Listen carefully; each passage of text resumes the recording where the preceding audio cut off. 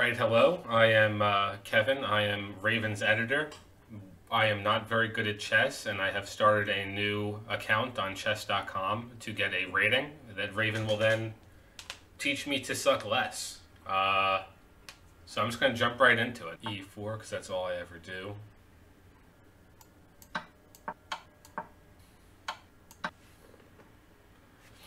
Took a lot of time to really do nothing, as far as I can tell.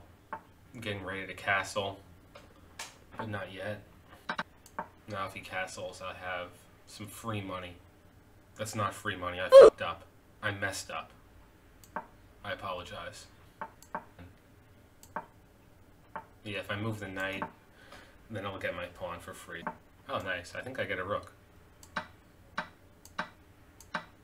Make him put his his rook in the corner, doing diddly. I think I could take this pawn and get a free rook with my bishop. I can. Why would you offer me a draw? Get the hell out of here. I offered another draw. It's just sad. Just sad that people live like this. I think I got him, folks. Ladies and gentlemen, we got him. Let's go! New 10 minutes, no review. I'm doing that later. French defense, the only one I know how to play. And that's putting it kind of generously, but the only one I do play. I feel like he's not playing this correctly, but I could be wrong. He castles queenside. I think I got a little trick for him. If he wants to mess up his pawns over there, that's fine with me. Chess is very stressful when you don't know how the game works. I think I'm just going for a draw. Oh wait, I'm up 3. When did I get up 3? I have no idea when that happened. Nice. Maybe I can win. How cool would that be? Just take it, bro. Just take it. I think I can move here.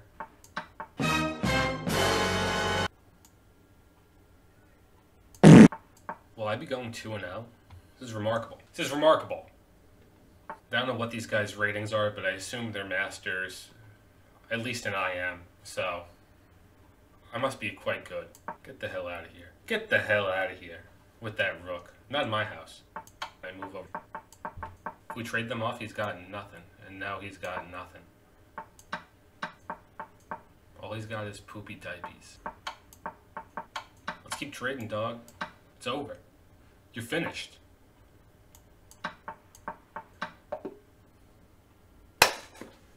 Two for 2. Who'd have thought? Who'd have thought it's possible? All of my dreams are coming true. I always said I wish that I could go 2 for 2. Will I go 3 for 3, folks?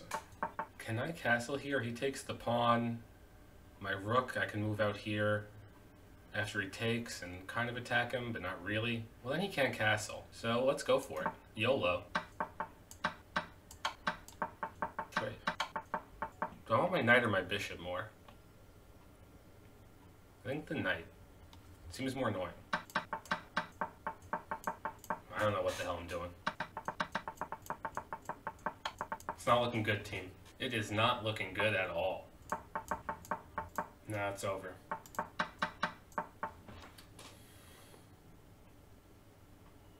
I will resign. I got messed up. 2 more to go. Back to the French. Back to my baby. Mon ami.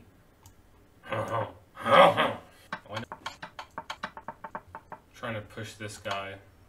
Well, I completely fucked up. I'm an idiot. Completely messed up. My apologies. I'm very sorry. I'm just going to resign. That one is bad. We're not talking about that game. That was bad. Let's go back home. I don't know what this guy's plan was, but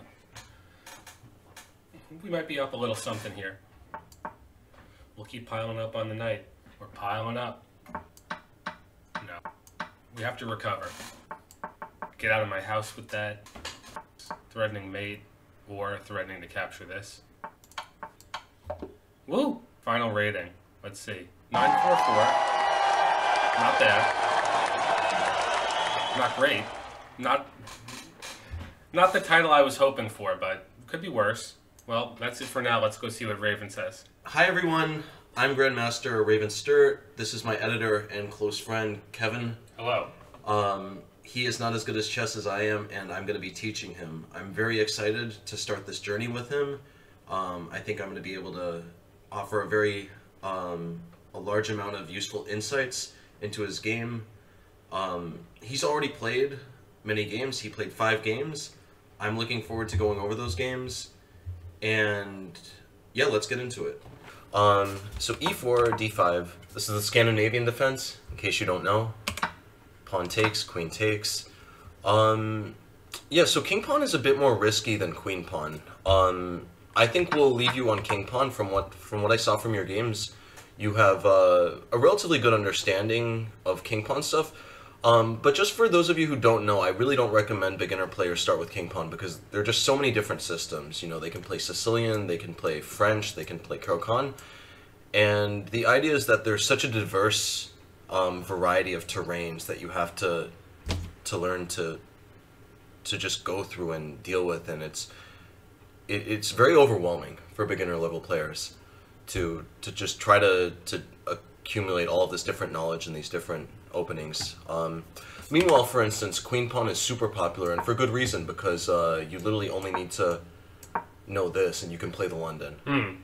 It is a pretty bad opening, which I honestly can't stand and loathe, but it makes a lot of sense why people learn it, because it's just so much easier to understand. So knight c3, very good move. You're kicking the queen out. Queen e5 check. Queen e2. In general, it's not good to trade queens, especially if you're playing the white pieces. As white, you have the onus on you to really not force yourself, but to really force the play and be aggressive. And trading the queens, by its nature, simplifies the game and eases the problems. That makes sense. What would you do instead? Probably bishop e2. You have a couple moves here. I tell all my beginner students to pretty much never put their knights on these squares. What do you think? Why do you think it's a problem to put your knights on, like... So yeah, just for reference, I'm talking about king 2 and queen 2 for either color. Yeah. Well, then the bishop's pretty locked in, and also that knight can't attack the queen. Yeah, exactly. Yeah, you more or less covered it. So, effectively, the bishop is completely blocked. The queen is also blocked in this case. And more than that, the knights are only ever hitting one square in the center. Yeah, so knights are pretty much perfect on these 2 squares. I call these... I'll try to find the proper squares. I usually call these the golden squares, but for the purposes of this video, I'll call these the blue squares. Yeah. The one good thing about this knight here is that it does support the bishop coming out with a tempo. That makes sense. Yeah. That's likely not to even really matter, because in this case you're probably going to have to play d4 with a tempo anyway. Yeah. So the queen will already have been kicked by the time your bishop comes to f4. But I understand the general idea of what you're saying, of why that's a bad square for the knight. Nice. So queen e2 takes, bishop takes, good move, keeping your knight open to the golden square, the red square. Knight f3, knight f6, bishop e5, bishop d7. You took. This is a mistake. How much are bishops worth? 3. How much are knights worth? 3. That's wrong. No, okay. Yeah, bishops are technically worth 3 1/3. Most people are taught that both are worth 3, and for good reason. For simplification's sake, normally it's the best way to think about things, but there is pretty much no reason to trade a bishop for knight unless you have a reason to. So, like, if you're getting a good square in the center, for instance, if you're ruining their pawn structure, any sort of minor positional advantage makes sense in terms of trading a bishop for a knight. But if there's literally no positional basis for doing so, you shouldn't do it. Makes sense. Yeah. So in this case, this move is doubly bad. First of all, you're trading off a bishop for a knight, which is a mistake. Secondly, you're activating their bishop. This bishop is waiting around here. This bishop is sitting on the bench, asking the coach to put him in. Yeah. And and after bishop takes, you just gave this bishop a star roll in the game. Dang it. So knight e5, bishop takes g2, rook g1. So knight e5 is a bit of a blunder. It drops the pawn. I don't think it's that much of an issue, though, because you are getting your knight in a good position, and Especially in these lower level situations, dropping a pawn like this at the cost of some activity, while objectively it's a little incorrect, it's only a really slight disadvantage, and it's only slightly diminishing your potential. Normally at lower levels, going for extreme activity is a great thing, because you're going to see just people drop lots of pieces, and when people drop lots of pieces or how do I phrase this properly? People drop lots of pieces when the other side has a lot of activity. So while technically, objectively, a computer would defend this position perfectly and just beat you, you're maximizing your practical chances by getting positions with just enormous activity. Yeah, and yeah, makes sense. Plus, the more complex, the more players like me are just gonna botch it. Yeah, yeah. Botching is that's a good word for this. I love when my opponents botch their queens. So e6, bishop b2, bishop b4, castles. You could have always taken this pawn. By the way, this was here for the taking. A good question to ask yourself whenever your opponent moves a piece is, what were they defending before? Yeah, a simplistic form of it is just ask yourself what they're forgetting. Whenever they make a move, they're controlling new squares and they're forgetting old ones. Yeah. So in this case. We both forgot that one. Yeah. Me and Jason from China. Jason OZ. Yeah. So castles. You caught it this time, though. In this case, he's forgetting the f7 square. And you took. You got a nice fork. Takes. Knight e4. You snatched this. You took here. Knight takes f2. You kicked him out. Knight e4. So at the moment, you're already winning, and I'm really impressed by this tactic you found. Bishop is x-raying the rook, and you found rook takes c7, which is a very good move. I think over the years, I've probably taught, I don't know, I would estimate maybe 3,000 lessons to students of a relatively beginner level. This is a very good sign that Kevin is finding moves like this. I think at lower levels, it's really, these moves are really invisible, and the idea of spotting this type of tactic with the rook hanging in the corner, it's a good sign. I'm optimistic about Kevin's growth. So king takes, bishop takes rook, knight d6, c4, bishop e4. We haven't talked about this yet because we've been mostly focused on tactics, but a good method for setting up your pawns is always to set them up against your opponent's minor pieces. Yeah. Or almost all the time. So what you want to do is you want to set your pawns up sort of like a tree. So to dominate the knight, you would want to put your pawns here and here. And the idea is that then the knight would not be able to go to any of these squares. Yeah. Yeah, it does make sense. You could lock him down. Yeah, and it would be doubly working against the bishop as well. You want to set your pawns up on light squares. Yeah, I think I was just in too much of a rush to get... I want to, like, get this knight pushed back, so I was rushing it. But yeah, I could see how moving to d3 first is a stronger move. Yeah. In general, my style is one of, like, suffocation, and in general, that's the method that most Grandmasters use. If you look at Hikaru's games and a lot of these Grandmasters games, they might sound super tactical, they might sound super aggressive, but actually almost all of them apply this method of just suffocation, where you're just stopping your opponent from any active ideas, and then you're slowly going for these more aggressive... Yeah. First you want to stop them from advancing at all, and then you want to slowly encroach and force them back. Yeah, I was just in a rush when, if I slowed down, I could see it's just significantly better. Yeah, you were too full of the vinegar. I was too full of the vinegar. c4, bishop e4, c5. Yeah, see, the thing is now that they have these weak squares, they can hop in. Yeah. They can hop into the house. Knight b5, king b2, bishop d3. Yeah, so this is exactly what that recommendation was trying to avoid. In this position, to be clear, like, there is always a hierarchy to priorities and to just how to evaluate a position. In this case, you're up a rook to a bishop, so these positional considerations don't even really matter. You should be winning no matter what.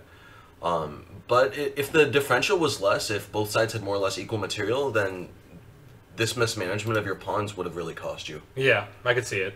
Yeah. So this is a classic example of what I call disjointed pawns.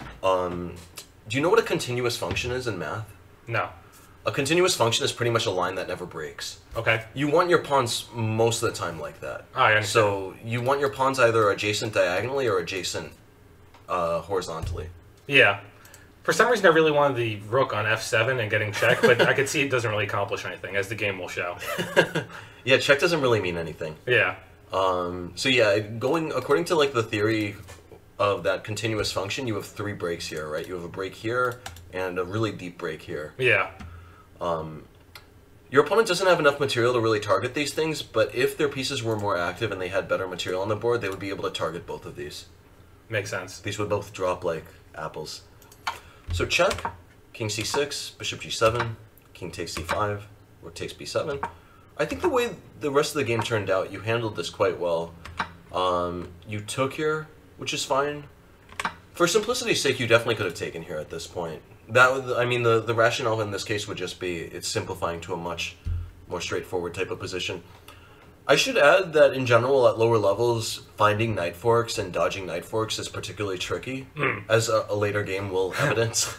And so for that reason, that is actually one rationale for trading a bishop for knight, just for simplicity's sake and for avoiding any potential knight forks. Takes king b4. Yeah, here you should have asked yourself the question of what is my opponent forgetting? You got too focused on the checks. King b5. I love the checks. Yeah. You could have placed him in dire straits with rook a4. These 2 pieces are in a bit of trouble. They would have to play e5, and I think after bishop g7 you would just be winning a pawn.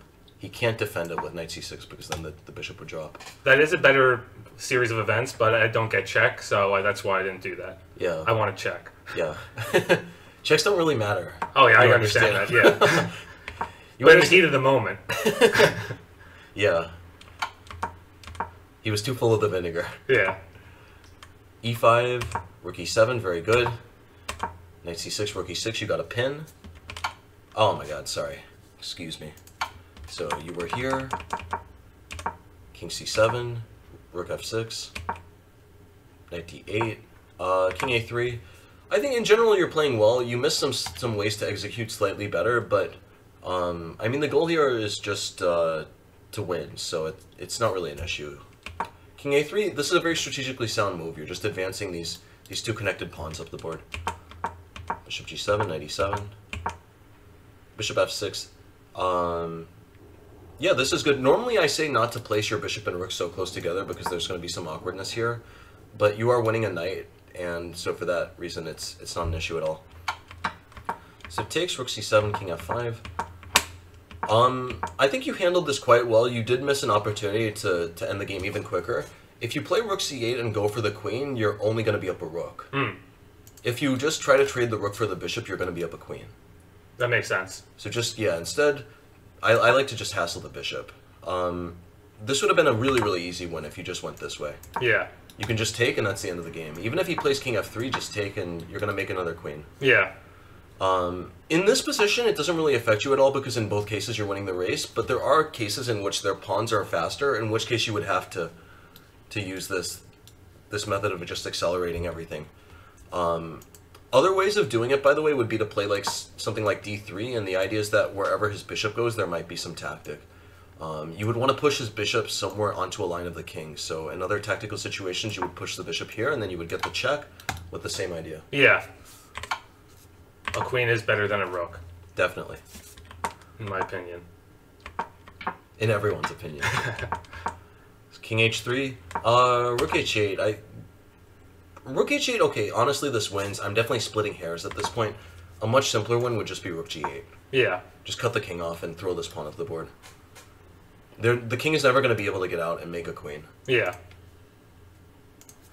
So rook h8, king g4.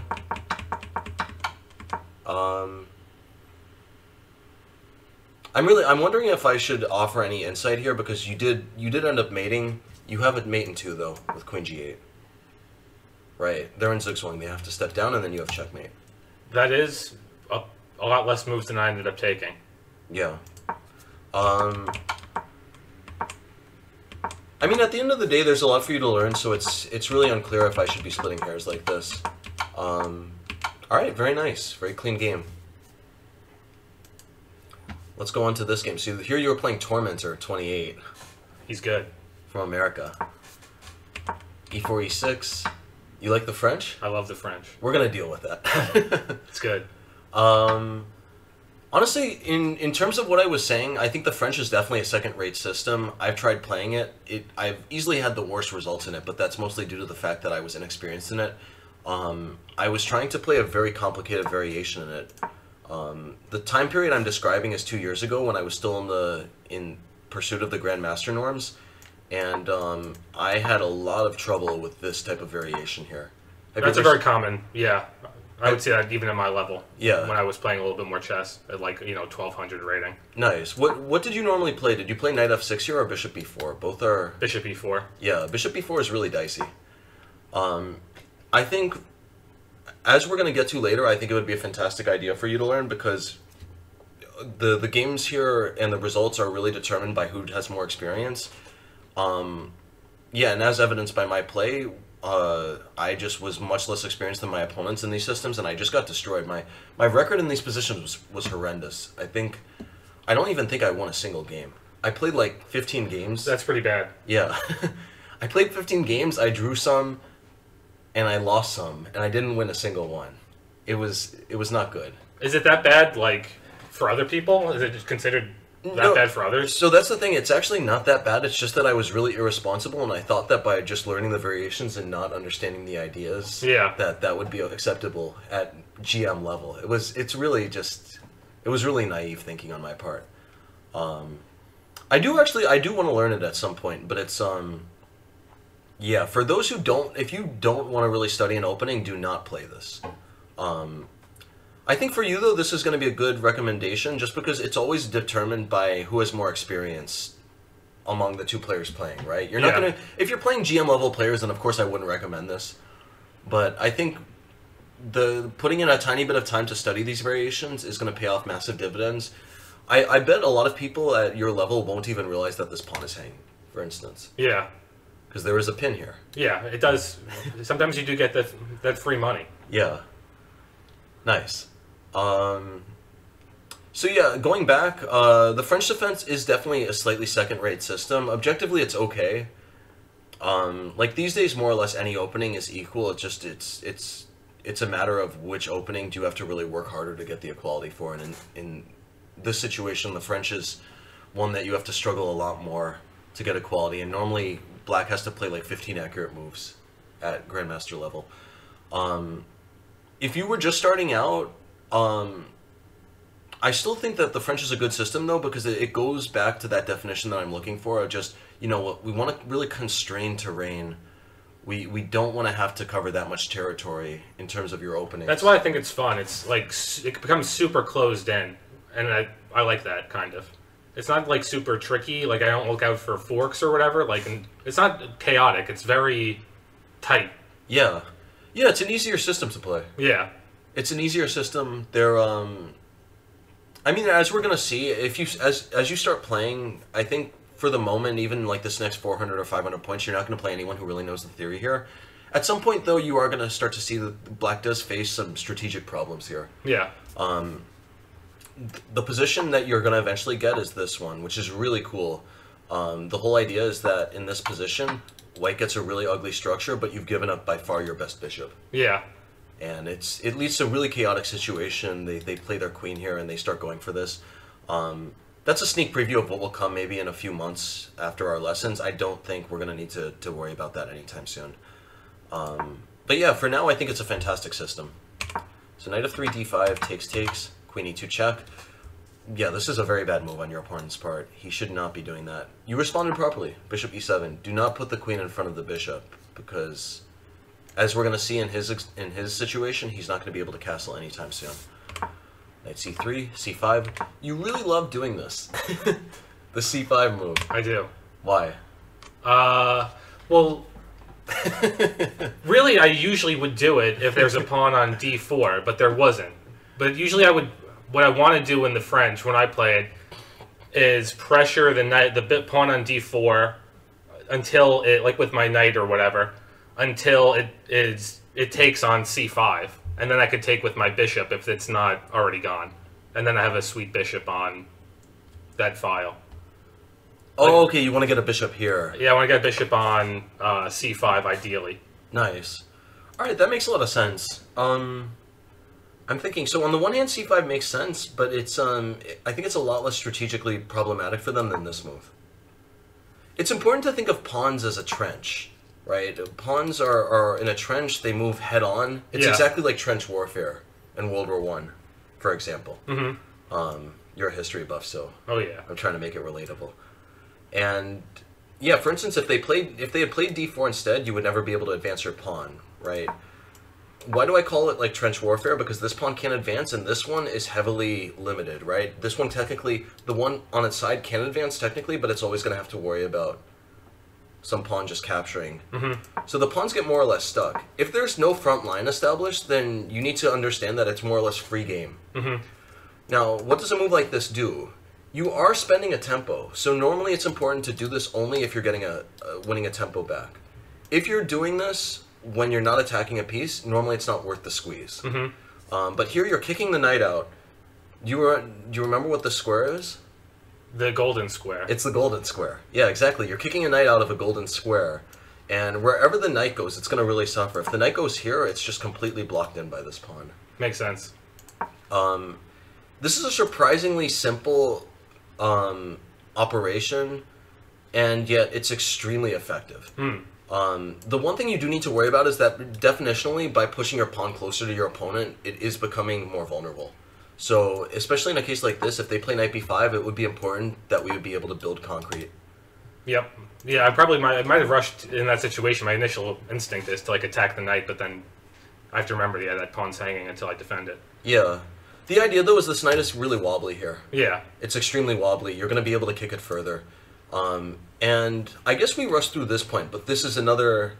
I think I already alluded to it a bit. Pawns defending other pawns are the perfect type of... I'm not sure even what you would call it, but it's the perfect type of front line, because only one pawn is ever a target. This pawn is completely invulnerable.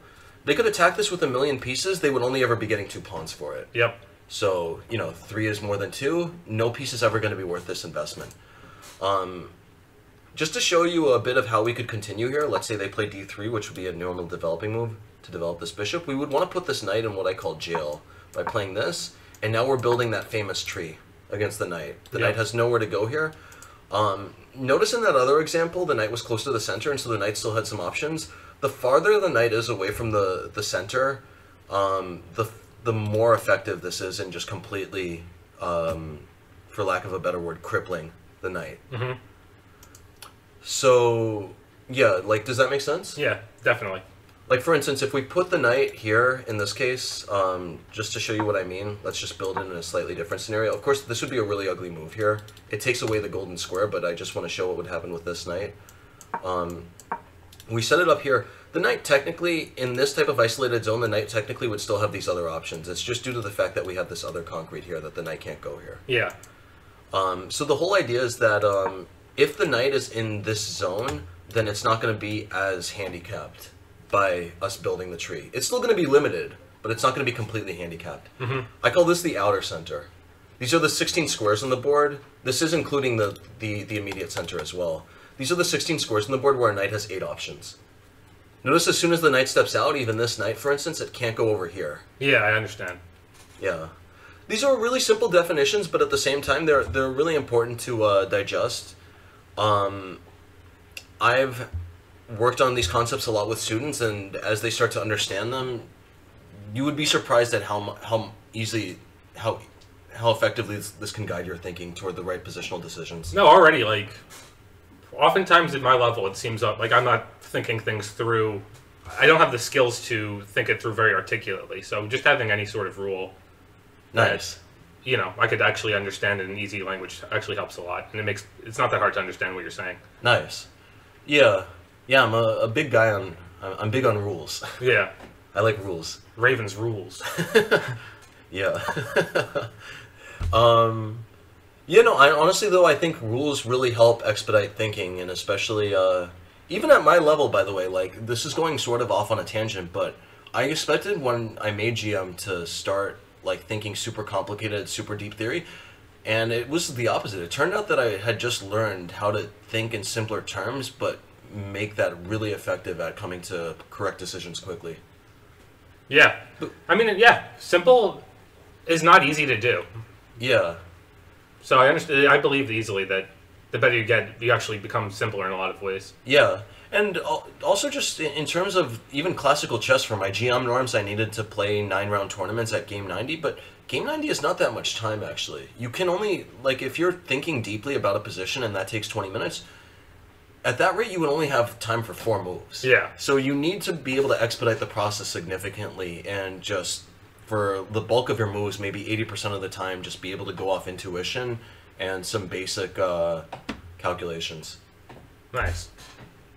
So c5, d3, knight f6. So even here you could have played d4. Mm-hmm. As long as the front line hasn't been established, as long as the pawns have not met each other and one is touching up against each other, you should always think about the fact that the pawns are exponentially more flexible than they will be once they've met. Mm-hmm. Bishop g5, castles, takes. That's a mistake. He's trading your bishop. He's trading a bishop for a knight. Yeah, this trade is a really terrible move positionally. First of all, he's trading bishop for knight, which is not good. He's trading his good bishop. Do you know what that is? The one that's not blocked in? Sort of. It's more or less, we look at where he's put his pawns. He's placed his pawns on light squares, so whatever's opposite this color is technically the good bishop. This is only slightly the good bishop because there's only one more pawn on a light square than a dark square. But even so, like as we can see from this position, his dark squares are a bit weaker. Yeah. So that's why the bishop is more important. And thirdly, this bishop was extremely disharmonious here. This bishop was blocking your rook. Yeah. Yeah, I guess because this is the first lesson, we have to talk about so many definitions, but there's an interesting framework for evaluating pieces. There's activity, vulnerability, and harmony. Activity is normally the one you want to almost only focus on. Activity is like 95% of it. So I'm only really telling you about these other dimensions just so that you start to be aware that they even exist. Don't worry about applying this. Activity is pretty much everything a piece is doing. That includes attack and defense. It goes against the normal definition. The general, like the universal definition of activity is only what you're doing aggressively. So this definition technically does not comport with it. But for the purposes of this, that's what it is. Vulnerability is how attackable it is. And harmony is how much it blocks your other pieces. So if we look at, I'm trying to find a good piece. This would be a perfect piece. This piece is super active. It's aggressive. It's also super vulnerable. The farther they go up their position, so I more or less have this diagram in my course. The closer they get to us, the more vulnerable they are. Makes sense. Yeah, they're just the easier it is for us to attack it because they're closer to our pieces. Yep. It's more vulnerable. It's also slightly unharmonious because it's blocking the knight, Okay. but only slightly, only Yeah. very slightly. This bishop is actually active, right? It's defending. It's defending some things. It's not the most active piece in the world, but it is doing some useful things. Maybe a simpler way of thinking about it is usefulness, vulnerability, harmony, than activity. Because when people hear activity, it just gets too confusing. People think only of aggressive, like just super aggressive, just out in the center, dominating the whole board type of thing. This is very useful. It is actually quite vulnerable because it's on an open file long term. And it's very disharmonious as well for that same reason. It's going to be blocking our rook. So this is a really terrible trade on their part because they're improving our bishop exponentially. Yep. Dramatically. So queen d2, rook e8, bishop e2, bishop g4. Very good. A6. What was that move about? I think just stopping the knight from moving there. But if the knight comes, you can just kick it out. That makes sense. Yeah. Yeah, remember the definition. This is the best zone for the knights. It's counterintuitive, but actually if they were, like, so if you played knight c6, if they were to play knight b5, a lot of my students get into situations like this because this is one of the classic tricks that everyone, like, learns. We will see in the next game. That everyone learns starting out. So long as they don't have this trick, you can more or less just leave the knight there. Yeah. It's not a good square. Sooner or later, at Grandmaster level, you're going to see this, that if a Grandmaster has a knight here, the other Grandmaster isn't even going to bother wasting time. The Grandmaster who's put his knight here will waste his time fixing it and moving it back. I guess, like, what's going on also is, like, I could be, I guess, maybe too passive or something where go back to the last position. Or when did I move? What part? The part where I moved the pawn. There we go. Yeah. Like, I just don't see, like, a clear way to attack, so I just think, like, what's a minor improvement I can make to my side of the board?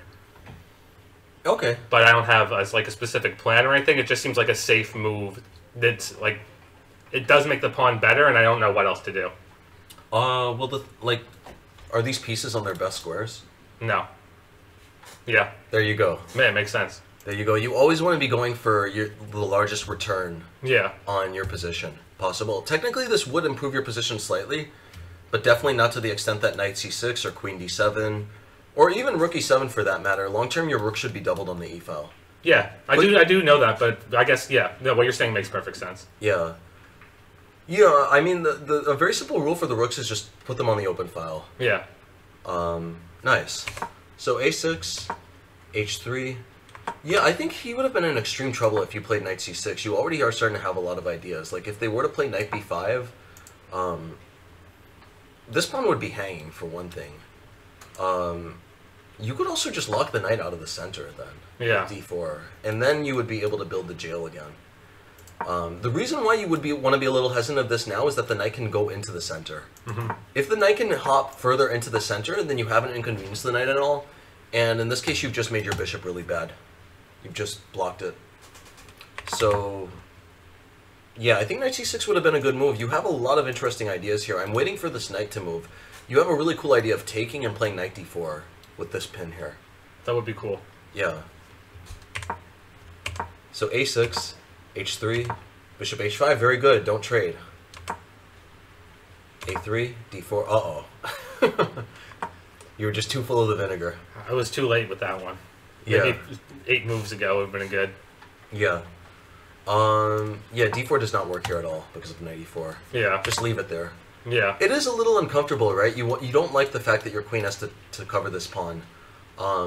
So yeah, if you played c5 without planning on going d4 so soon, you should have helped this pawn back so you could play c6 and build the classic tree. Mm-hmm. So d4, knight e4. Yeah, knight c6 would have been better. At this point, it's probably around equal. b6. Yeah, you love moving your pawns, don't you? I do. Just, this pawn is actually a bit vulnerable. Probably the best move is to play knight d7. You need to get developed, though. b6 takes. This is probably a mistake on his part. I just said about how bishops are better than knights. Mm-hmm. This bishop is awful, though, and more than that, it's blocking your position. Your queen is begging to... Your queen would be really happy to come on this square because it would be out of the way of the rooks. Long term, the queen needs to move because the rooks will have to come in sooner or later. Yeah. And the queen would be pressuring f3. It would be pressuring a lot of things. Yeah, this move really facilitates your development. I've been thinking about this question a lot. A good rule of thumb is your queen should aim for this type of trapezoid. Just in general. Because the thing is the further out you go, the more vulnerable you are. Until a lot of pieces have been traded, this is generally the safest area for your queen to also stay out of the way of the other pieces. Yeah. So knight e4, b6, takes, rook e1, knight c6, knight g5. That was a big blunder. This queen is accruing too many liabilities that it has to defend. I think I take advantage of it if I remember correctly. I was pretty proud of... Yeah, you played well. Yeah, I like this move. You It was took... big-brained. Yeah. Well, technically it's incorrect, though. He can get his knight out of the way. He could play knight e4 and attack your queen. Damn it. Yeah, you almost had him. How would I do that? Is there a way to... I could have done that to get the knight... You would have to trade it the other way, right? You need whatever's here to be attacking something. So Yeah. takes, and now if they play knight e4, you could just snatch their queen. Yeah. And they would be able to get a queen for knight back, but in the end they lost so much material. Yeah. Yeah, I would be more up there than I was in my game. Yeah. Yeah, and the big difference here is that they could throw this move in immediately, and if you move your queen, you lose the bishop just the same, but here you could take. Yeah. And they would take back, and the material configuration is a bit strange, but you've gotten 2 pieces for a rook, which should be a winning advantage. Mm-hmm. Yeah. So takes. Knight e4 was too big brain for him, though. And he played queen takes. You took there. h6, very good move, dodging the checkmate. No tricks today. No. Queen f3, rook c8. Queen G4. That's a terrible move on his part. He's just allowing you to simplify, making the position a lot easier. Takes. You played some very strong moves. I have a lot of confidence. I guess at the end of the video I'll talk a bit about what my goals are for you, but I'm this is a very strong move. Nice. Like, most people just do not play this way. You're going to bring your rook to e8. Oh yeah, get the hell out of my house. This sounds super logical, but at lower levels, this type of move is rarely seen. Nice. Rook e4, rook e8, rook f4, rook e2, good. You know what they call this? Nope. They call this the Bay of Pigs. Because Nice. you're going into the 7th rank. Maybe it's not the Bay of Pigs. Maybe I'm thinking of something else. But it's like there's something that they taught us in primary school about this. I forget what it is. I think it's the pig on the 7th, and it's just eating from the trough. I like that. Yeah. Whatever it is, I like being in that position. Yeah. Getting those free pawns. Yeah, you got to be the greedy pig. Yeah. So here, you missed that the knight can just take. I got too excited about the pawns. You were too busy at the trough. Yeah, exactly. I was too greedy of a pig. Rook d5. I have to say, like, okay, you are making some mistakes. I really like your style, though. You have a super dominating style. You're focused now on just completely limiting the rook by playing king e7. Rook f5, you play g6. Rook b1, king h2, rook e1. Yeah, you have a very dominating style. You're just making sure that this rook cannot get active at all. Yeah, I was consciously thinking, like, let's trade off these rooks or get rid of this rook, and then I definitely win with all this advantage I have. Like, I'm +5. Yeah. Yeah, I think we're gonna get along perfectly, because this is exactly my style. Nice. Yeah. f3, king e6, king g3, rook e5. I think this is a waste of time. Yeah, I don't know why I was doing that. I can't even remember. You should force the issue, play g5. If he can either trade the rooks, or if he plays rook f5, he gets bamboozled. Yeah, I was planning on doing that the whole time, so I don't know why I took the time to do that. Waste of time. Yeah. Rook e5, king f2, g5. Oh, okay, so you just wanted to force the trade a different way. So takes, and very nice, yeah, just bring your king in. Now it's over. Probably just slightly better is to take with the knight and keep your king active, but we're splitting hairs, it's really nice. Alright. Very good game. Now it goes downhill, unfortunately. You got you got wrecked. Alright, so e4, e5, knight f3, knight c6, d4. I also agree with this this opening. We want to go for a relatively simple opening that you can apply in a lot of games, and there's not that wide a variety. The Scotch is a bit complicated. That's what this is called, by the way. It is a bit complicated, but on the whole, it's so much less complex than bishop c4 or bishop b5 that I think this is a great choice for you. Nice.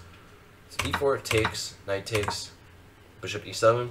This is a pretty bad move. The bishop should be more active. Modern theory indicates either bishop c5 or knight f6 are the best tries here. You play bishop e5.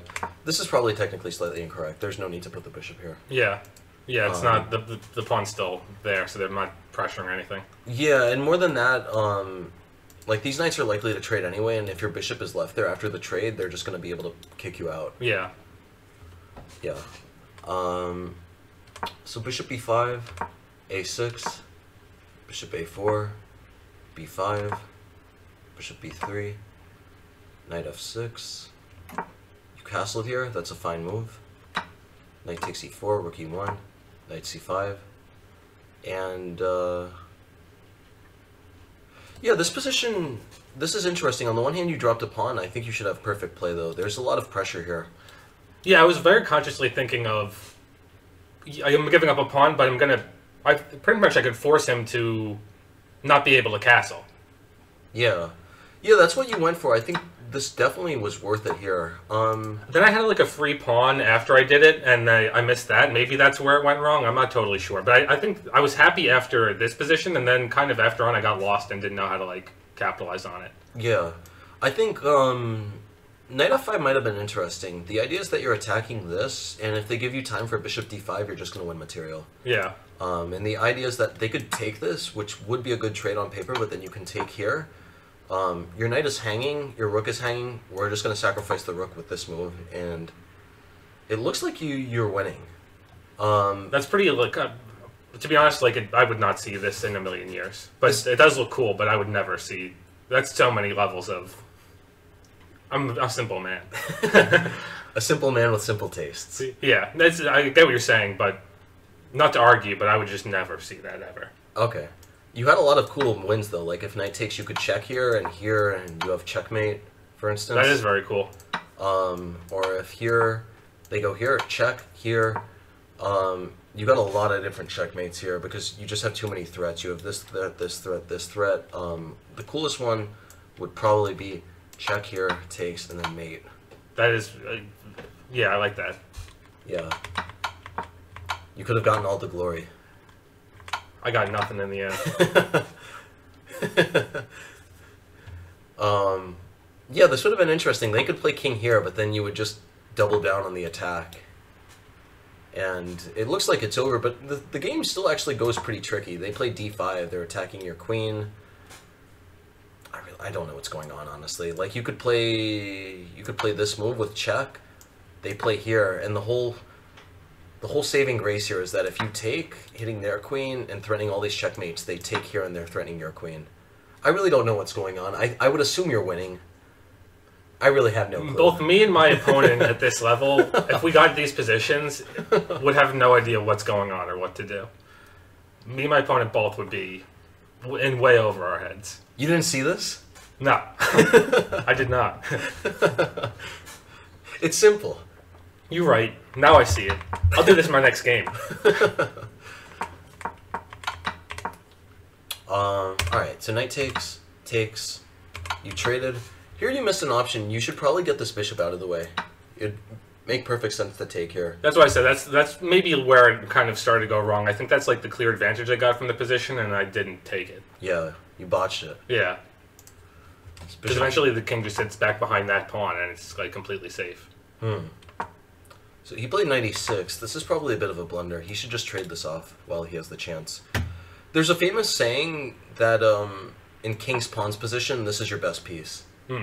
This bishop just tends to always be good on one diagonal or another. And so for that purpose, if he can ever get the trade of a knight for this king's bishop, that's going to be a good deal in king pawn positions. Alright, so c5. So he moved his knight back, you brought your knight out. c5, you traded. You got anything to say about this? I don't know what I was thinking. You botched it. I did. Yeah, don't trade the bishop for the knight. You could check, and I like your position here, actually. You know, you're down a pawn, but their king is in the center. Because queens are not on the board, you can't play for checkmate, but even so, the king is still enormously disharmonious. It's blocking the rooks. It's going to seriously mess with his coordination. I guess, like, looking at it now, what I may have been thinking, I can't say for sure, is, like, I might be scared that the bishop on b3 is going to get locked in. You know, just if the pawn pushes to c4. That's definitely true. I like to, when I go over this with my students, I liken it to Indiana Jones running out of the temple. When they push a pawn here like this, they're trying to entomb you in the Temple of Doom. Yeah. But your bishop can dodge the boulder in the nick of time. Yeah. And you can play bishop d5. You know, you got out right before the door shut, and you're about to make it out alive with all the treasure. Nice. You have a lot of threats here. You're attacking the rook. You're threatening check. You would have every reason to be confident that you would be playing for a win here. Yeah, now I can see that it is actually a very good position that is much better than trading the bishop. Yeah. Your pieces are so good here. You know, we don't have the computer on here. I wouldn't doubt that you're better. Yeah. Yeah, it looks pretty good. Yeah. From the looks of it, this knight is probably the best placed piece in their position. So after they defend this bishop from the knight trade, you should probably work to just kick it out with f4, f5, or something of that sort. Yeah, maybe this isn't the exact move. I'm wondering what exactly you would do here. Pretty much the thing is both of their rooks are really out of the game, so you would want to strike quickly in some way. And to strike quickly, you need to start opening up squares, so you need to go for some type of trades. Your rooks need to get active. A move that would make a lot of sense is bishop d7. You're just trading the pieces, but your rook is getting on that 7th rank to start. That does look good. Yeah. You got to start feeding from the trough at some point. Because the rooks do end up being pretty useless because I don't get them going. Yeah. Yeah, honestly, this is quite a more advanced concept. The concept here is that you have rooks on open files, but as long as you don't have entry points, you can't do anything with them. Yeah. So, okay, so let's go back. So bishop takes e6, takes, check. Even here, believe it or not, you're probably still fine, but you need to, at this point, act extremely quickly. Strategically, you're playing with an enormous risk because you're down a pawn and they have 2 bishops. Yeah. h3. They played b4. You played knight e4. So h3 is probably incorrect. It's not appreciating time properly. You need to go for quick pressure with knight e4. What about knight to d5? Knight Would that d5? be fine? That would also be good. Yeah, because then you're trading off maybe one of the bishops. Yeah, no, and the other thing as well is that this bishop is not secure at all here. Yeah. This bishop was really critical here because it was guarding all the pressure. Pawns are always the best defender, so it's this type of defense that he really wants. This is not cushioned at all, and I would venture black is already losing here. Yeah. There's just too much pressure here. Like, if they play rook d8, you can just double up with rook e5, and threats of this are enormous. Yeah, I can see that this all looks much better than what actually happened. Yeah, this is a tricky position for them. Knight d5 could be good, and the idea is you just need to go for some type of resolution quickly. Like, if bishop d6, it leads to a weird position, but you could try something like this, right? Takes, takes, takes. Technically, you're slightly worse here because they have 2 bishops against a rook and pawn, but you should have extremely good drawing chances. Another way to do this, there should be tons of resolutions here. You could also go to just harass this bishop with knight f4. Yeah. You need to just use this next few moves quickly, right? If you don't do anything and you allow them to play, I don't know, like bishop d6, king e7, and rook d8, you're going to be dead lost. Yeah. So h3, b4, that's a really big mistake as well, strategically. They need to just go for that aforementioned plan. Knight e4, they took on a2. This is the classic Fischer blunder. You know what I'm talking about? No. You don't? I don't know. No? There's a famous World Championship game where he takes a pawn like this, and it's known as like a beginner level mistake. But yeah, he did it against Spassky for some reason. He just he got too excited, and then in the process he ended up losing. And it's just known as like the Fischer blunder because it's for someone of his caliber, he was the best player in the world. He was like dominating. This was when he was 2780 in the 70s, which was incredible. And yeah, he just made this beginner level mistake. Yeah, I can see, like, it's just, at this point in the game, it's a useless piece that he's capturing, essentially. So, like, to lose tempo for it is probably not correct. I think you're missing the whole point. You've probably never seen this idea then. Just b3. The bishop is dead. That makes it even more than I thought, yeah. Wow, I'm surprised Fischer did, that is crazy that he did that. That's, like, so bad. Yeah. Yeah, there are a lot of crazy things about it, and the other thing is like maybe you could show even some clips of the game briefly in the video, but it's just yeah, the game is actually still drawn in the one that I'm talking about, but he needs to find like this superhuman defense after it. But for some reason it's just an equal ending and he chooses to take his pawn. That's bad. He just went crazy. It was a really crazy situation too, because this was like the first game off of his stretch of like playing at like 2900 performance wise. Yeah. This is after he like 6-0'd Larson and 6-0'd Taimanov, and then what was it, 6.5, 2.5 to Trojan. And he goes in, does this. That is pretty funny. Yeah, really strange character. Did he ever say like anything about why he did that? I would love to hear why. Yeah, like what he was thinking. Yeah. I thought it'd be funny. Yeah. Yeah, and then he still ended up winning the world championship. Yeah. Imagine that. So takes, yeah, so b3 would have just won on the spot. Yeah. This is a really rookie level mistake. I'm surprised Riptide allowed you to do this. b3 would just be the end of the game. The bishop, not only is the bishop trapped, but also he's lost his cushion on the e-file. So his king is about to be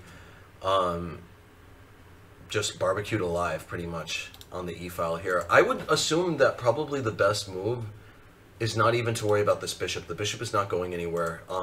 He needs to play rook d8 immediately. If he tries to fix the bishop with something like a5 to play a4 and undermine this pawn to eventually get the bishop out, I would assume something like bishop takes is the end of the game. Yeah. You're just going for an attack. Like takes, this really looks like there should be some tactic here to immediately win. Like there should be some sort of checkmate even. Like takes, here, king f8. Okay, I mean, of course there are tons of wins here. But yeah, it looks terrible for them, so. Yeah, I was hoping that there would be some type of like back rank mate trick or something. I don't see one at the moment, but even rook d7 would be enormous. Just rook e7, this is going to end the game. Yeah. We don't even need to worry about this bishop actually. These tricks are going to be way too much. Anyway, so you took here. They played bishop e7, or sorry, bishop e6. Yeah, with this bishop here, they've cushioned everything. Yeah. Yeah. I mean, that's the big thing, right? It's just that this pawn is defending it. You can never, even if you undermine that bishop, you're only ever going to be getting a pawn for it. Yeah. That's the whole problem. It's just such a low level of return on investment for so much time that you would have to expend to break through it. So takes. That's another mistake.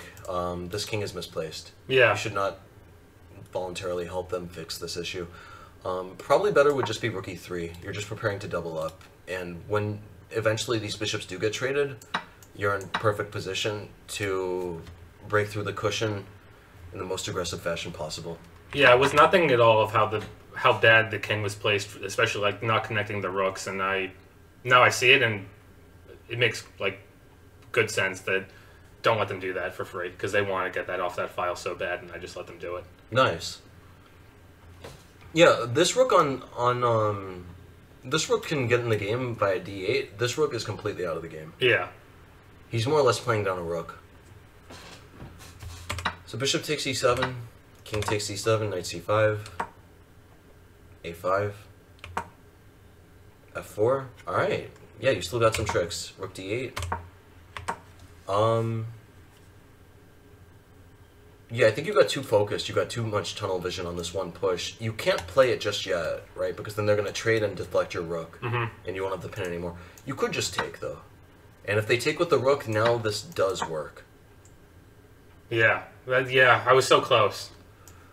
I guess, actually, it's tricky. You're still worse here, believe it or not. Your knight is hanging. Takes. You should be able to hold a draw here, though. Like king f7, rook c6. They're going to take there, you're going to take there, and their king is a bit more active, but it should be a draw. Nice. Knight d3, and this is where things start to really turn. I haven't paid that much attention to it because he had such bigger issues with this rook being out of the game. He is up a very strong pass pawn here. Yeah. And we're going to see that that's going to become a big issue. This is what's called an outside pawn majority. He has 3 on 2 over here. Why do you think we're calling these pawns the pawns that are outside? Because they're away from the center? Because they're away from the king. Oh, I understand. Whichever side the kings are on, generally, that's the side of the board that you have a quote-unquote outside pass pawn on. I understand. Because in the endgames, the kings become useful, and they become like a key player in just the fight for whatever's going on the board. And for that purpose, whatever side the kings are on, the other side is where the outside pawn majorities are. So... yeah, like for instance, imagine your king was here. It would be so much easier to deal with this pawn then. Like they could advance it down the board. You might have some problems, but compared to this, it would be a piece of cake. So king f8, knight c5. You really love this knight c5 move. I don't know what I'm doing. At this point, I kind of could feel that this one's... I had no idea what to do. The tide is starting to turn. Yeah. My general plan had fallen apart and I was flailing. Yeah. So you played c3. He missed an amazing opportunity. He took here. I would have played b3 if I were him. Because b3, he has a very simple plan. a4, a3, and just run this pawn through. And you can't take here because of the trick. Yeah. That would have been nice. We'll send him a message after. Yeah. Yeah, you could let him know. Yeah. Hey, B3. Rip the tide. You missed it. Alright, he took here. Unfortunately for you, you're losing anyway. Yeah. a4, king f2. The going logic here is that you need to blockade this pawn as soon as possible. It would be ideal if you could put a rook here immediately. Yeah. it's always going to be ugly, but the longer you wait, the more critical it's going to become. I mean, yeah, we'll say that it becomes pretty bad. The whole idea is that if you keep your rook here, then technically your rook could get active and do something else and quickly come back to the pawn in time to stop it. In the game, you let your rook go here, in which case you're not going to have anything to do with your rook without it costing you, allowing him to make a queen. King f2, a3, g4, a2, king e3, bishop e1, king d4, rook d8, king c4. It's over. Yeah, this is just done. Your rook is buried alive. Yeah, it's over. Knight d4. I'm making like, yeah, I wasn't even, I knew it was over. Cool. Yeah, these were some interesting games.